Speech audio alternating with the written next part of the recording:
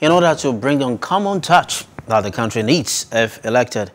He spoke after a closed-door meeting with former President Olusegun Obasanjo in Abeokuta, the Ogun State capital. Akpabio said he would continue the positive impact of President Muhammadu Buhari in agriculture, power sector, among others.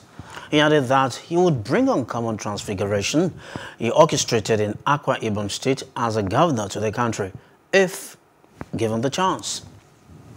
We came on a courtesy call to the former president and as one of the greatest leaders in Nigeria to intimate him and the good people of the state of our intention, my intention, to contest not just the nomination of my party, the All Progressives Congress, but also to clinch the ticket to run for the presidency of Nigeria come 2023.